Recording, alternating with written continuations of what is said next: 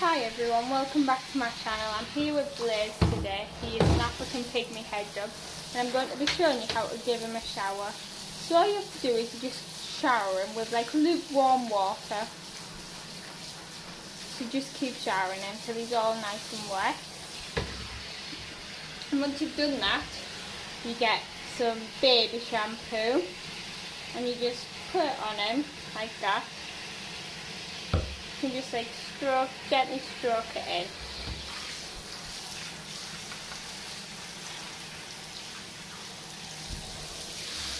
in. Now, as you may have guessed in the name, African pygmy hedgehogs come from Africa. He is a snowflake one, as can you see the white tips on his spikes.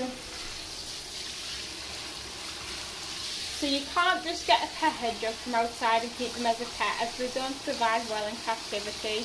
These ones are specially bred in captivity to be pets. So you just keep showering them. And did you know what the hedgehog's only predator is in the UK?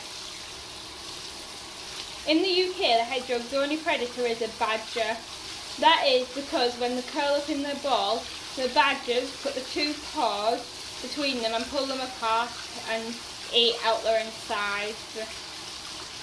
That is their only predator. As any other animals don't have the ability to do that, they just get spiked on the nose and they make a really weird hissing sound. That means that they're in danger. So once you've just kept showering him and all the shampoo's off, make sure that it's all off because you don't want him going to bed with shampoo on.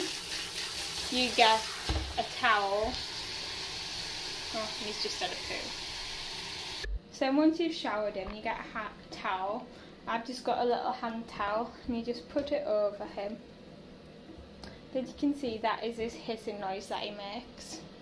You just put the towel over him and gently pick him up.